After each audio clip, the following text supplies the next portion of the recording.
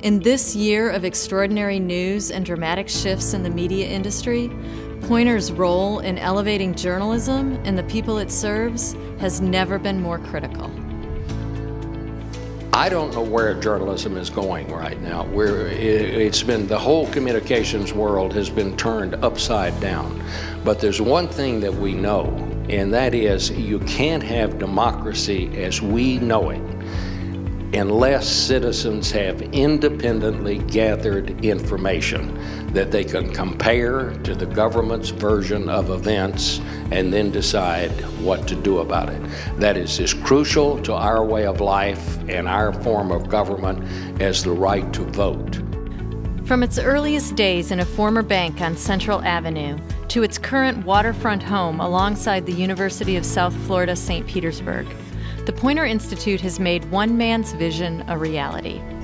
Nelson Poynter said the Institute's job is to help train the people who are going to help maintain the integrity, the stability, the progress of self-government.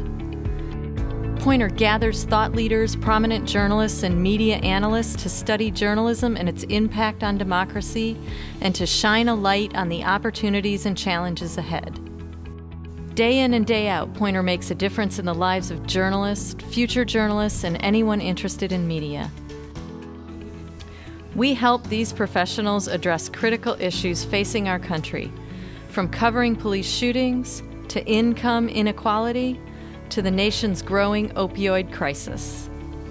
Our seminars bring together the best and brightest who will be leading our nation's newsrooms, with signature leadership programs to address the specific needs of women and diverse journalists working in digital media.